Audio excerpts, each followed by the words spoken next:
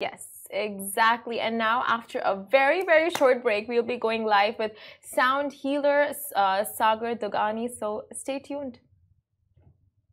Welcome back to the Lovin Dubai show. The use of sound as a tool for healing has been around for thousands of years, but it's rising in popularity as we focus more on our well-being and sense of purpose.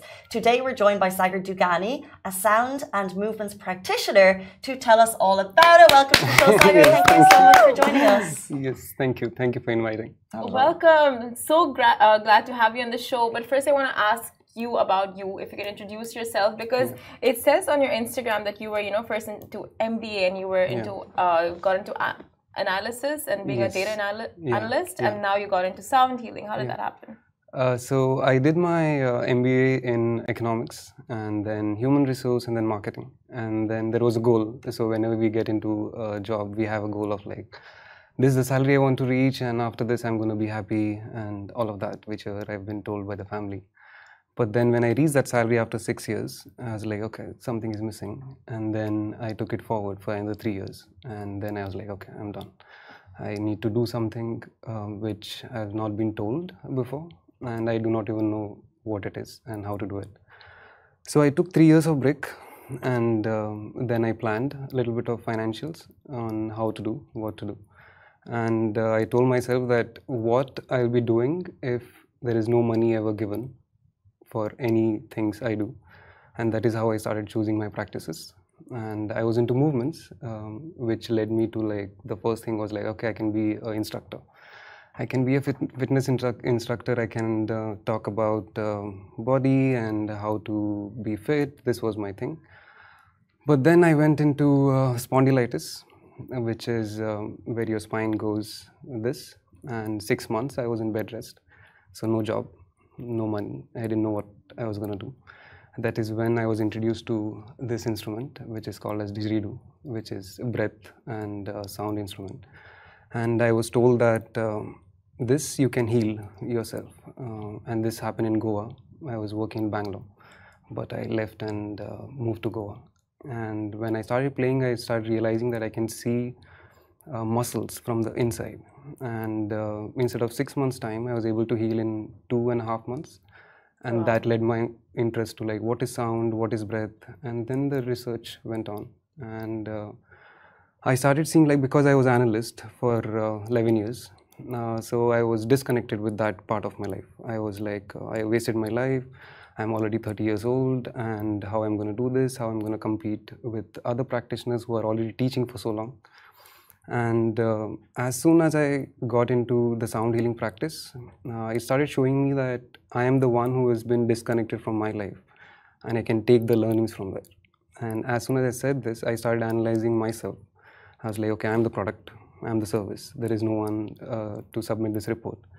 So I was making my report in a certain way, not lying to myself, and trying to be truthful. I thought it is easy to be truthful to self, but when I started questioning, it led me into a certain journey where I was like, oh, I've been lying to myself for very long. And that took me into like accepting the complete past. And as soon as I did this, I was like, oh, any practice I can choose. I just have to give time. And in 3 months, you can keep switching your practice. So I got myself into fire stuff. I got myself into animal movements. I got myself into contact dance and didgeridoo, and then like another 10 instruments. I play more than 10 instruments as well. And then I was like, I started into vlogging as well. I was like, okay, how much time does it take? And so if I want to achieve something in 3 months, I have to give 3 hours in a day, which I'll be giving like 900 hours in 3 months. But if I make it 6, and if I make it 9, so in 15 days time, I'm giving 100 hours. So that's how I like started sharing the practices as well. I was like, this is what I want to teach to people. And 3 years I was doing everything on donation in India, which is called as Seva, because once you get into a certain modality, the practice makes you do the things in a certain way. And then I was like, okay, because I was done with all the money in 2 years, because I was doing it in a certain way. And then I was like, okay, if I do not have money, I won't be able to take this practice forward. So then I switched. Then I was like, where do I want to go next? Then Dubai happened 6 months back. And actually, when I came to Dubai, you guys were the first one to offer me a ticket to a football match. No way. Yes. Wow. Yes. So even before coming to Dubai, I started analyzing. I was like, what do I want to do? I started getting in touch with certain venues who are into wellness. And then that's how I started following your page also. And yeah. Amazing. Obviously, we're going to talk a lot about sound healing, but before we get there, I just want to pinpoint one thing that you said, which was, you know, you were doing MBAs and you were following probably a path that was laid out by society or your parents. And then you took the step to move away from that. Yeah. And I think a lot of people watching would have the same, we have expectations on us to follow a certain path. So how was that? And was it challenging to move away from what society expects from you? It was very intense in the beginning. Like I was constantly asking myself this question, like, why was I working? Why did I study? Because I never wanted to study. I always wanted to dance. But I had been like a very shy dancer because my dad never allowed me to go into a certain practice. He was okay to pay my college fees and tuition fees, but when it came to dance classes, you're like, no, I'm not paying this amount. And when as a kid, you have this like, okay, what do I do now? My journey has been intense in terms of the childhood, in terms of mom, dad. It's like a complicated family, Indian family, but my dad is a cop. And I tried to commit suicide also before turning 20. So that is what led me into this journey of, okay, I don't know what is life and why I'm living in the first place. So I started asking certain intense questions to myself, like, okay, if I die today, what am I taking with me? And then it made me more intense, saying that if I do not do what I like, then there is no point to it.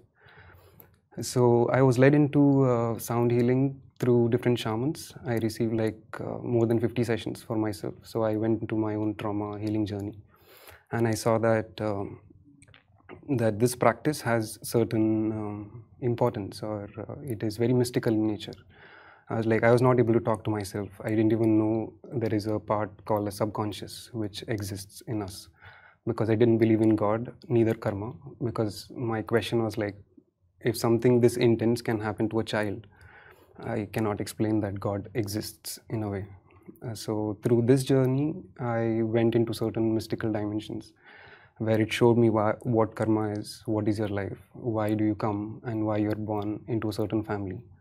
And after that, my research started going more deeper into it. It's like, okay, this is very interesting, so I want to study what is sound.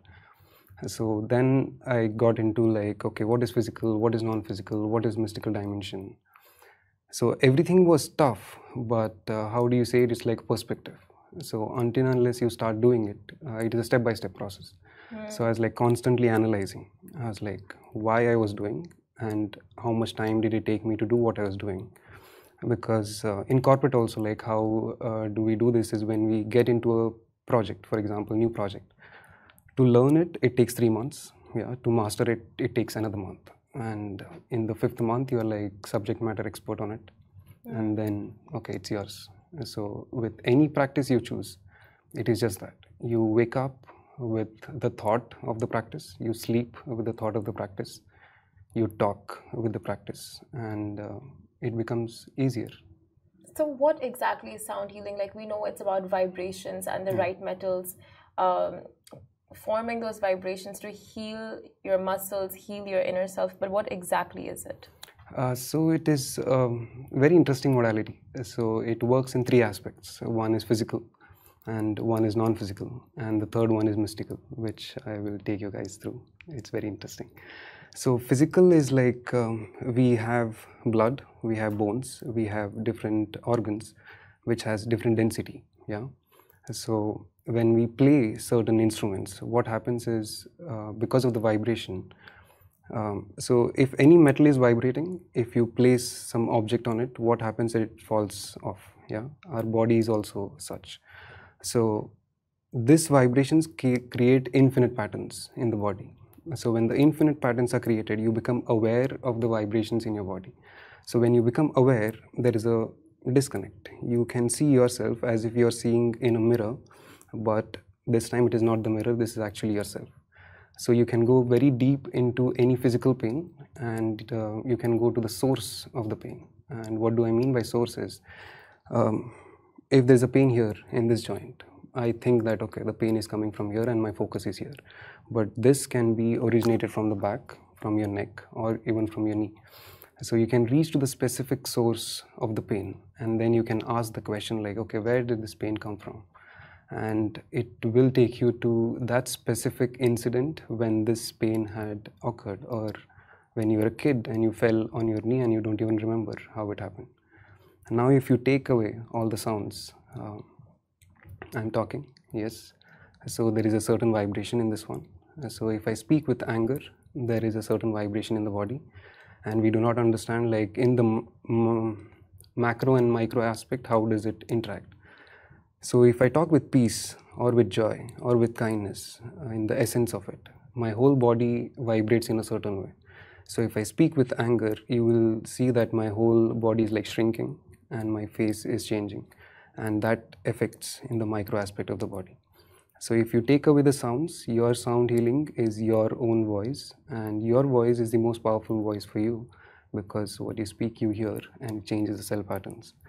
Now even if you remove this, there is a heartbeat which is like constant. We are born with this and we do not understand why she is beating in the first place. How did she come and where she came from? So your heart is creating the infinite patterns. How is because the density is different of every muscle already. So your blood vibrates in a very different way, your skin vibrates in a very different way, your bones vibrate in a very different way. So if you just focus on your heartbeat, you can get to the essence of these emotions. And now there is non-physical part. So non-physical part is like infinite memories what we hold, and it doesn't have a data limit, it is unlimited. So we keep gathering all the information and all the memory. So when I ask myself like what is anger, I do not even know what it means, because I've been taught about it. I've read in a book, or I've been told by my parents. So every emotion goes in this way. So in your non-physical, you can actually ask these questions of like, what is the essence of kindness? What is anger? Why am I holding so many things which are being held? Because how we suffer is because of the past and the future. The present is beautiful. Like I'm sitting, I'm breathing, I've had my food, so all is cool. But we take so much pressure for the things which do not exist, and that happens in the non-physical. So when you become aware of the physical aspect and the non-physical aspect, the mystical dimension opens up, which is completely illogical, but you can base your understanding from the logical aspect.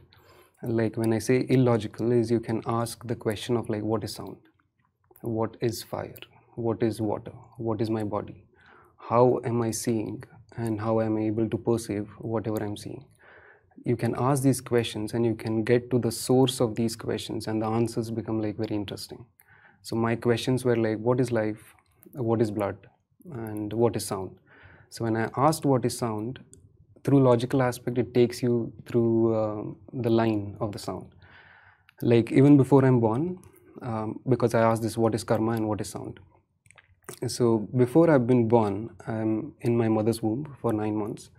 So I take all of her emotions, all of her thoughts, just through her heartbeat and the sound of her breath. Because if her heartbeat would have stopped, I wouldn't have been born. Yeah. So even before I'm born, I'm coming with so much data, and I don't even know like where this data is coming from. So I can go to her mom, and then I can go to her mom, then I can go to her mom. Through logically, I can go to a certain length, and then you stop because you do not know.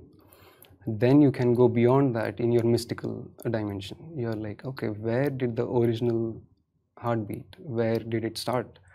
So if it has started from a certain line of the life, so the information what I carry, it's huge, it's infinite. That is why it is so intense for us to go through all of the emotions, because we do not understand where they come from. And we can do it in a logical sense, but it has its limitations.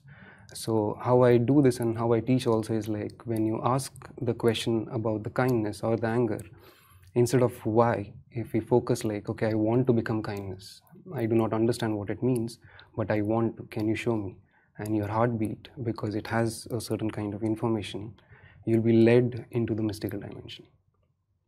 So I want to ask, like with sound healing, right? Like you went into so many different aspects. If you're saying that it can, like tap into the subconscious, in a way, can it also cure insomnia, Alzheimer's, physical pain, mental pain? Is there a way for sound healing to do all of that? I worked with pretty interesting people, because in India I did sound healing session to more than 3,000 people. And I've been in Dubai since 5 months. I've been working with a place called Estoda, a theater of digital art. So they have like 60 people in every session. So I've worked more than 1,500 people in Dubai already. So through this, I've worked with people with anxiety, with depression, and the people who have problems with sleeping. So to understand this, we have to understand like what is anxiety, and this changes from person to person. Like for me, if a coffee mug is there and if it is not here, it can cause anxiety. But for the other person, his life can cause a very different kind of anxiety, right? So it makes you reach to the source of that creation of why did this anxiety start in the first place, where it came from. Because the vibrations become so intense, and why the facilitator is also important in this journey is because we are the instrument which has this emotions and thoughts which are interacting with the instruments which do not have anything. They have the vibrations already. So when I hold the singing ball, and if there is a robot hitting it, so just the singing ball's vibration will go. But when I'm holding the stick, so there is a heartbeat, there is full vibration in my body, I'm hitting. If I hit with anger, the anger is mixing with this vibration, and that is what is being sent. So when I work with these people, what are the three emotions I send is like kindness, clarity, and strength. And through the essence of kindness, clarity, and strength. So this also came through a lot of research of which are the emotions which works for any kind of person going through anything in their life. It might be the job, it might be the family, it might be his own future predictions, or the past, or the present confusion. When you add, like it's very interesting when you do this in your mind right now also, that any question you have, if you tell yourself that I want to be kind, I want to have the clarity. So when you become kindness and clarity, the only thing that comes from your mind is truth, because you really want the clarity. And when you add the kindness, other than truth, there is nothing else in yourself. And to be able to speak truth to yourself, you need a lot of strength. So I created a triangle. I was like, okay, kindness, clarity, and strength. So you can create this loop, and it is not about being this to the other people. It is about you being kind, you having the clarity, and you having the strength towards yourself. And rest of the people just become byproduct of that practice. It sounds amazing, and it's a whole new world to me. I would love for you, I would love to be a part of that right now, and for the audience too as well, if possible. You've brought 2 didgeridoos. Yes. Tell us, what are we going to do today? Okay, I can talk about this one very quickly. This is Australian Aboriginal instrument, and this is one of the first instrument known to humans. That's why she has that essence of the healing. She was born in a forest. So the first, how she was born is she was born out of fire. So there was fire in the jungle, and people were blowing the fire to make it larger, but the fire became larger and the skin started burning. So they took a bamboo and they just started like blowing through the bamboo, and there was a first sound. So this was the first sound a human heard other than his voice, and then they went into the mystical dimension of the reality. So in just 2 to 3 minutes, you'll be able to feel like, what is this instrument? Okay. Yes.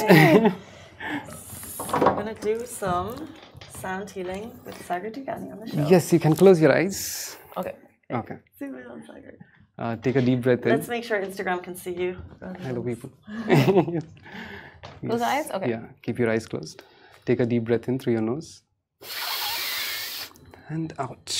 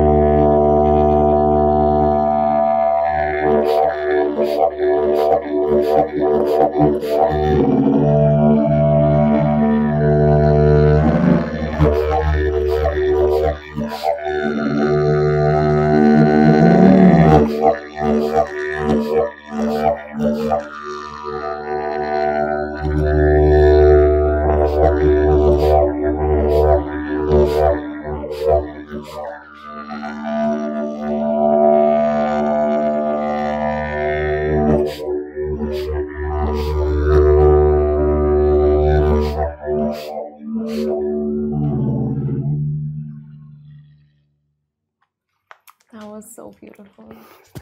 I want it to end. Yes, I keep doing the sessions regularly at my house. Yes. But that's a lot of breath work from your side as well, right? Yes, it is called as circular breathing.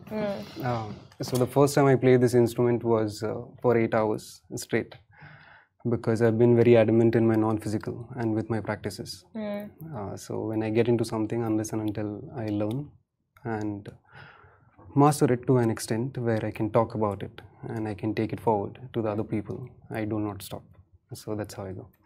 So from my understanding from this interview, and thank you for the information, is that sound healing, you can send, for example, kindness, clarity and strength through the instruments to how, so we don't have to have the full understanding of the knowledge, what you shared on the show today, which is obviously a lot deeper, but we can go and still reap the benefits from the instruments that you're playing. That's amazing. Yes. And that was a beautiful session. Like, I feel like this sound is just going to stay with me the whole day. But we want to play a quick game with you, if you don't mind. Yeah. Yeah? Yes. So we'll just go into like sound healing fads and what people, you know, think of it. So basically, we're going to give you some scenarios. Okay. If it's like, you know, if you don't think it's correct, if you don't think that's true, inaccurate, you press the buzzer. Yeah. Okay. We're just going to ruin the beautiful sound we just had with this awful, awful noise. That is our buzzer. This is cute. Yes. Oh no, I've got a lovely space. Okay, go. Okay, so we'll start with the first one. Sound healing is just a new age, let's say it's a new age Trend? yeah. Yes. Can I talk about it? Yeah, of course. Yes. Sound is a source of creation as we speak, because in the scientific way also, if you go, they say that it was created out of a big bang, the whole world, the cosmos. Yeah. And yeah, through the logical aspect, when you go, your logic takes you through a little bit forward. The source of my being, if I remove the complete universe and just focus on this one, because in the yogic culture we say that the whole universe is here, so you need not study anything which is outside, you just study yourself. What I mean by this is, like, if I ask how is my heart functioning, why is my lung functioning? Yes, so every essence in the body has the sound. So it is, if I just ask this, like, okay, my heart is here, so I want to know how you're beating. So it comes from that kind of ancient life that since the time we have been born, it exists. And it only ends when we die, in the physical essence. But in the scientific essence also, if you go, that energy cannot be created, neither it can be destroyed. So it just transforms its form. So if we ask this question like, okay, we are energy beings, so what happens after the body? Because body is just 60 to 80 years, but energy exists. So the question becomes open. of like, okay, how long I've been existing? Is this my first life? Is this gonna be my last life? Yeah. Yes. Okay, we have time for two more. Yeah. Sound healing can actually affect the cells and physiology of the body. Oh yeah, this is true. Because it affects everything. It's physical, non-physical, and the mystical. So since the cells are the physical essence, so when I play this instrument, you could feel the vibration, right? So if you take out this one and you just sleep today and you ask this yourself that I want to listen to my heartbeat. Because it is crazy for me when I ask this question, like my heart is beating, but I'm still not able to hear why, because there is so much sound from the outside. So when you sleep, and you can try this also today, that if there is any physical pain, you just tell yourself that I want to connect my heartbeat to that specific point of the pain. And if this is the pain, if you touch here, you will feel the vibration of the heartbeat here, because she is not just here, your entire body is beating. So this cell can heal itself by your command, because your voice, your sound is the most powerful sound for you, irrespective of like whatever sounds exist from the outside. So interesting. Okay. Last one. Yeah. Sound healing can cure insomnia. Yes. Yeah. Yes. So that's the non-physical aspect of it, right? Which comes into the physical. Why is insomnia? Is because there is so many thoughts which are constantly running in the mind, and we think that we cannot stop the mind. But what happens when you exhaust all your thoughts? Like if you bring out all your thoughts in a book, yes, if you make it as a booklet, you'll see like, okay, it's 100 pages, probably 200 or 300. And if you go one by one, step by step, there'll for sure come a point that you have answered everything. It can be blank. But what happens in the mind is we keep the question on repeat. The same question is being played, it's like a loop, yeah, because it's existing. And we feel that, oh, okay, you can keep going because you do not have any impact. But the physical and the non-physical, it is not above or below, important or less important. Both have the same value. So in your non-physical, when you get to a point of like, okay, I do not want to have any thoughts. And it is so simple that, because all of my practices are like, how do I make it simple for people to understand? How do I talk to the person who doesn't know about sound healing? How do I talk to a kid? How do I talk to a doctor? Us. Even today on the show, it's new to a lot of us, yeah. Yeah. So it's simple that in your thoughts, how to say no to the thoughts is by saying no. So any thought which is coming to you, like say no. And if you say no 1,000 times, then you'll be like, you will search for the thoughts. You're like, okay, where are you? So to cure insomnia is this practice. Curing insomnia becomes like byproduct of you dealing with your thoughts in a certain way. So interesting. That was amazing. So much information. If people would like to learn more, if they would like to maybe attend one of your sessions, how can they do that? So I'm present on Instagram. Yes, my handle, I think you guys have already given. Thank you so much. Yes, and I keep doing home sessions. I keep doing private sessions also. There is something called as ancestors healing, which I do, and I work with different kind of people in curing the insomnia, depression, anxiety, and the physical ailments, and going deep into the mystical reality. Because sound healing, because it has been portrayed in a certain way, that people only connect it to healing, but that is the first step. So we heal the physical and the non-physical, and then there is mystical dimension. So you can connect to me. So interesting. That I think that 2 or 3 minute session we had on the show, it felt very powerful. I really enjoyed it. So thank you so much for bringing that to us this morning. Thank you so much. You guys are welcome as well. Thank you so much. Anytime. We will be there, guys. Kicking one day off with an amazing note. That was Sagar Dughani, a sound and movements practitioner. Thank you so much for your time this morning. Thank you. And that is all we have time for on the show this morning. We'll be back soon, tomorrow morning, sometime. So please, goodbye. Bye.